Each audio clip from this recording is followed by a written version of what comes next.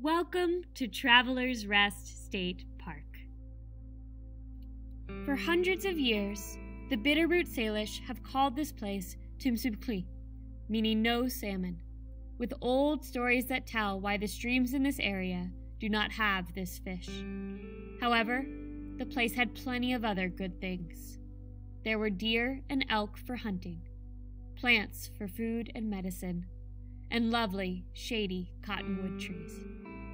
3 important native trails also crossed each other here: east to hunt buffalo, south to trade for horses, and west through the steep Bitterroot Mountains to get salmon.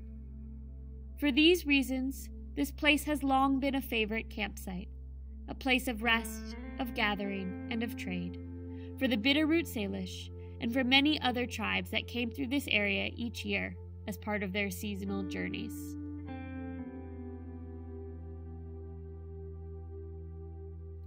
In 1805, a new group came here: Meriwether Lewis, William Clark, and their Corps of Discovery.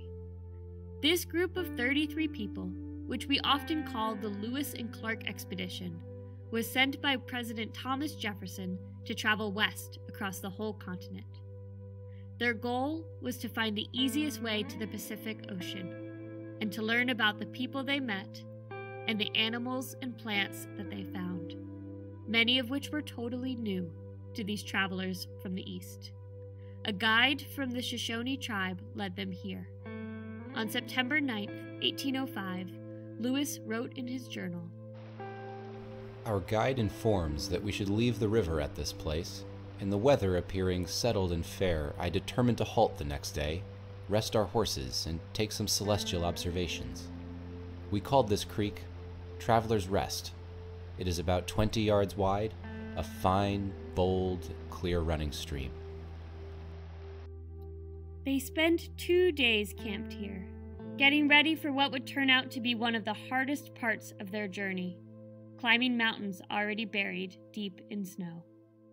Remembering the important crossroads at Traveler's Rest and the beauty of the place, they stopped here again on their way back from the Pacific Ocean.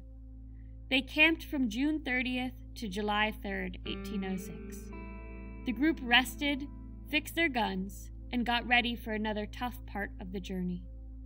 After Traveler's Rest, the expedition split into 2 groups to each visit a new area with the plan to meet up again all the way across what is now Montana. Over a month later, they did. Today, Traveler's Rest State Park is the only place where we are certain that the Lewis and Clark expedition camped. When you visit the park, you can see where their fires and latrines were, learn about how archaeologists figured out that this is the correct spot, and walk the trails to see the many birds, animals, and plants that continue to depend on Lolo Creek and the habitat or home that it creates. Whether you live close by or far away, we hope you enjoy the rest that this beautiful place can provide.